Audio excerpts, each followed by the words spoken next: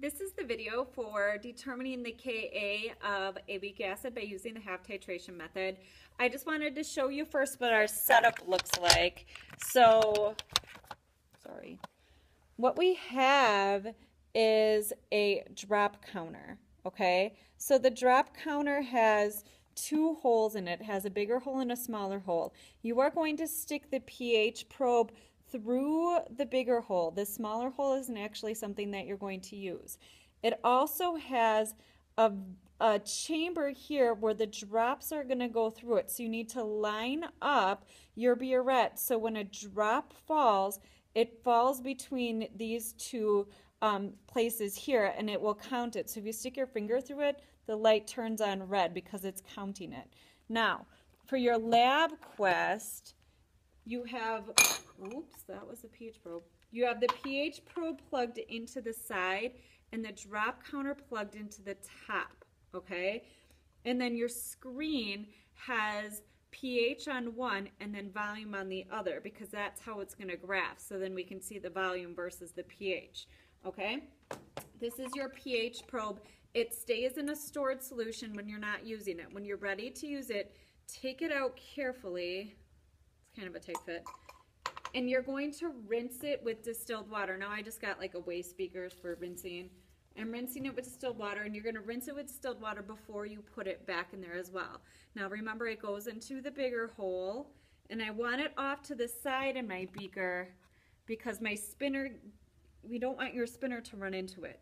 I also have my burette. It's filled with my sodium hydroxide solution, and then I have my 25 milliliters of my acetic acid here. I'm just going to test it on low to see if my spinner is hitting my pH probe. I'm good to go. You got to kind of have it scooched all the way off to the side. And I take a look at my lab quest, and it's reading a pH about 3. So it's a weak acid, so it's not going to be super low.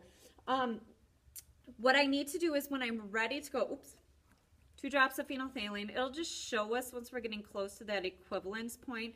Remember, for a weak acid strong base, the equivalence point is above 7, so it'll probably turn pink maybe a little bit too early, but at least we know it's coming. Okay, so I got everything set up. I'm going to hit play on here, and then once I hit play and my graph shows up, my volume is my y-axis and my pH is my x-axis, so it's not going to start anything. It's going to look like it's spinning until you give it something to count. It can't take a data point until you give it some volume. Now with the drop counters, you can't get too wild and crazy because it loses track of the drops. So just set it on a nice steady stream. And as long as the red light is flashing, I don't know if you can see, if the red light is flashing, that means it is counting the volume. So my pH is creeping up slowly. Remember, this is the buffer region. So the hydroxide ions in the sodium hydroxide are just finding the hydrogen ions in my beaker and making water. So my pH doesn't jump dramatically until I run out of hydrogen ions in here, and then I just have a bunch of extra hydroxide ions. So I got my spinner on. It is graphing. I'm still in that buffer region, so it's a nice flat graph, slowly creeping up. My pH is up to 4. And you're just going to keep watching it until that graph gets a spike. You don't have to go past that spike, though, because halfway up that point, you're going to look at that volume, half of that volume, and then find the pH, and that's your pKa, and compare it to the actual pKa of acetic acid. Okay, so since you can't crank this up all the way, I'm going to ask you to do 1 trial as long as you get a good trial. You don't have to do 2 trials because it's kind of time consuming, 1 drop at a time. Okay? I don't think we have to wait for it. I think you'd be okay.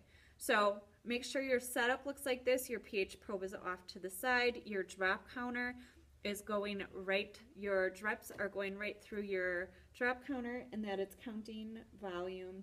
It's slowly creeping up. I'm up to like 5. It could be a while. Okay?